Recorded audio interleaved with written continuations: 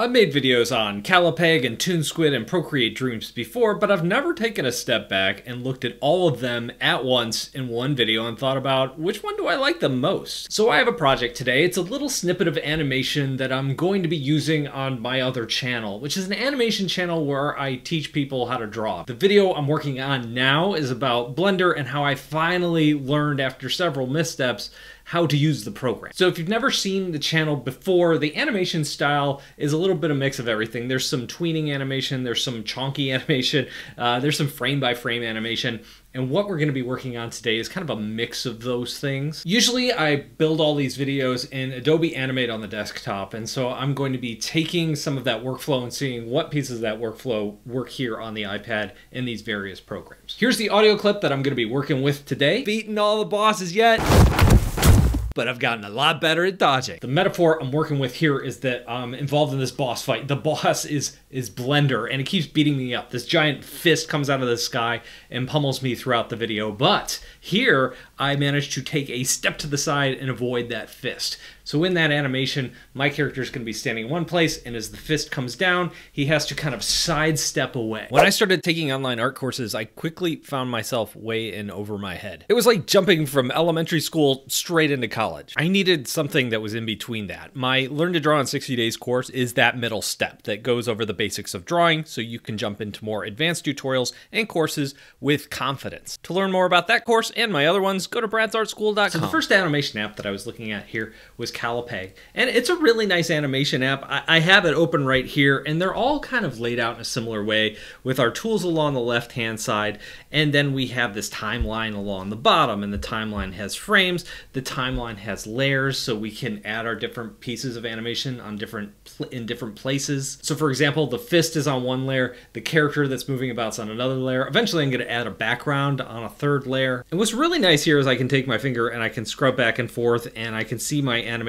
so I can kind of get a feel for, oh, how does that look when that fist is coming down? I can also set an in and out point on that. So if I just want to watch one part, like maybe I'm looking at that place where he's moving over and I want to see, should I start his move over a frame or two early or a frame or two after, I could just kind of zone in on that one place and play it over again in real time and get a feel for how it looks. Calipeg also has its own drawing tools, but they're pretty limited. For example, we have brushes, so if you open those up, we have a pretty short brush list, but there's also lines, there's shapes, there's things like that that we can play with. There's a selection tool, there's an eraser. It's fairly basic, but for frame-by-frame animation, it's great. Another thing that it lets me do, as you can see here on some of these, let me double tap on that, it's holding that frame for multiple frames. So I can actually come in here from the side and make that shorter or make that longer as I need it to be. It's pretty handy, and it's not that different than another app on this list, which is Toon Squid. Let's take a look at that next. So here's what my sketch animation looked like in Toon Squid. By default, it hides the timeline, and in general, all of the interface elements here are kind of bigger and they're easier to hit. I found with Calipeg you really need to be using the Apple Pencil to kind of hit some of these things.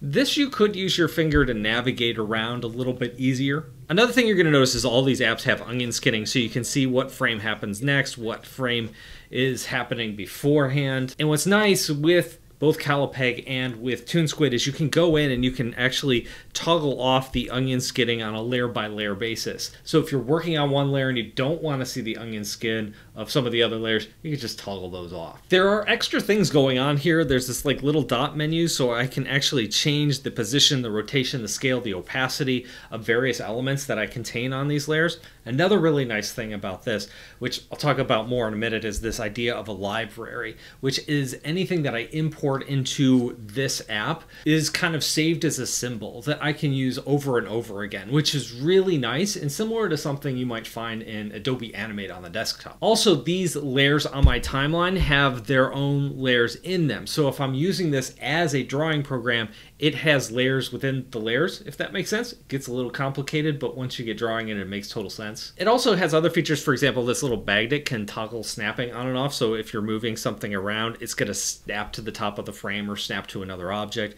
which also can be kind of nice, especially if you're moving things left to right and that sort of thing. Out of the three apps, this is probably my favorite implementation of the timeline. On Calipeg, I had to take my pencil and I'd scrub to the right and it would move the timeline to the right or to the left. Here I could just put a finger down and I could move my timeline back and forth, and I could see it really easily. I could take 2 fingers and I could squeeze that in if I wanted to like zoom out on the timeline.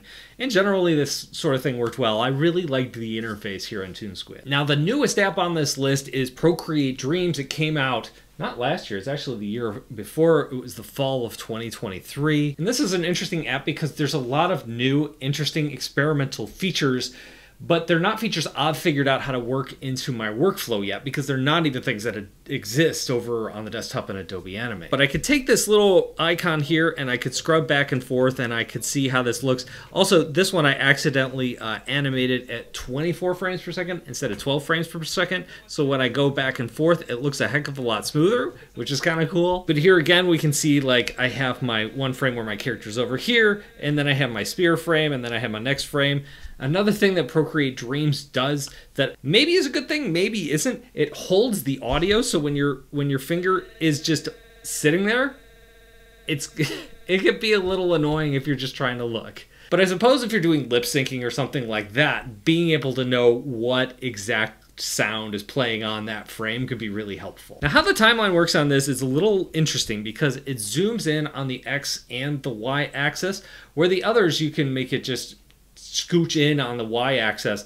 This one actually can get taller or narrower, and sometimes I'm not sure what's happening. There we go. That's a little wider, because I'll want it to make it wider, but I don't want to make it narrower. I want it to stay the same height, and I don't know how to do that. There are some features here that are missing that I think will make this app a lot better in the future, that they're working on for like a 1.1 update sometime this year. Like, I was moving my heads around quite a bit.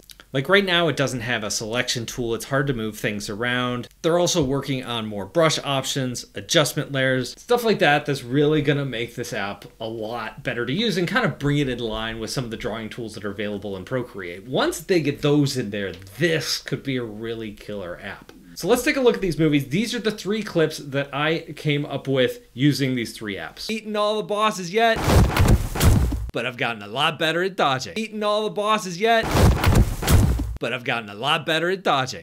Eaten all the bosses yet, but I've gotten a lot better at dodging. One thing I really do love about Procreate Dreams is I can move into one area. Like, say I just want to take a look at that fist coming down.